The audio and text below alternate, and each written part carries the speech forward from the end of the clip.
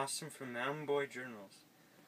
Today, me and my dad made a sheath for my machete. Or started to, at least. Nice.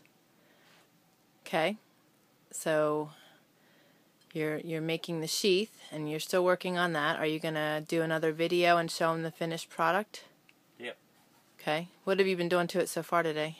Stitching it and putting rivets in it. Okay, and what kind of hide are you using? Elk. Okay. I don't know what the other one is. The other piece is in the middle. I'm not sure. What did you guys use? Just cowhide. Okay. And that elk hide, what's the significance with that? It's pretty strong. And we also brain tanned that, right? Yeah. Yep, so that's a piece of brain tanned elk hide.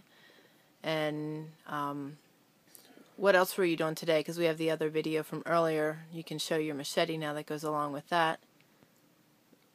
You were going to put the handle on your machete? Oh.